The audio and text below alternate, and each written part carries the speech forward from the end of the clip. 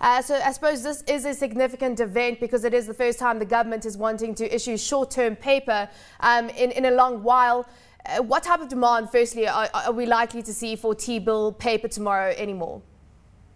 Yes, definitely. It's something that the market has been awaiting for a long time now. Both the Bankers Association and the public has been calling for introduction of that paper to try and revamp the interbank market, which has been dry since the multi-currency regime. However, in terms of the demand for this paper that is being introduced tomorrow, we are not yet certain how the bankers will respond, but suffice to say that the government, as we speak, owes about 10 billion, both local and external funders. So their credit rating at the moment is actually in dire straits.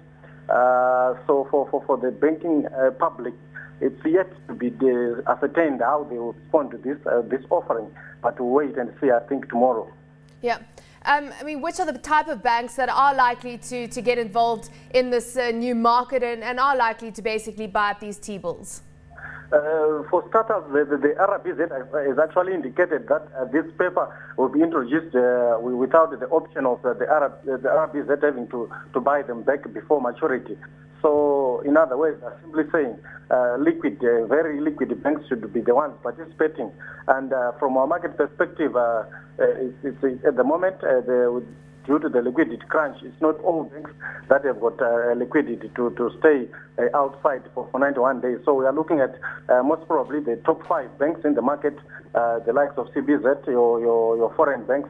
They are the ones that are likely to participate in this venture, but we are likely to see great interest from government-linked banks such as CBZ and perhaps FDC. Yeah.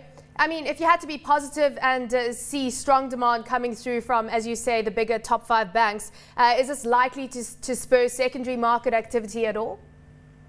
We will definitely need to ascertain that, but the interbank market, as I said, has been moribund because there have been lack of collateral to secure funding from each other's banks. So if the bankers accept this paper, it will definitely unlock some of the logjam that has been happening in the banking sector.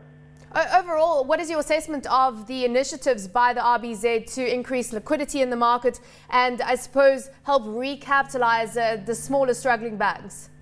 On one hand, it's actually a welcome development because it's something that everyone has been waiting for. On the other hand, it's a paper that is introduced on the background where the lender of last resort is actually incapacitated in terms of being able to play its role as a lender of last resort. And then on the other hand, we are seeing this as perhaps a testing to see whether the banking sector is yet ready to play the treasury bill market.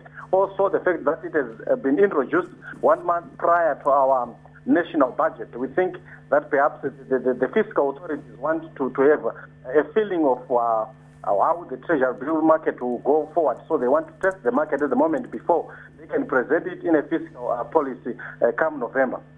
Anymore, thank you so much for joining us today. Great to have you on the show. Anymore Taruvinga, Equities Analyst at Kingdom Financial Holdings, on the launch of the T-bills as of tomorrow over in Zimbabwe.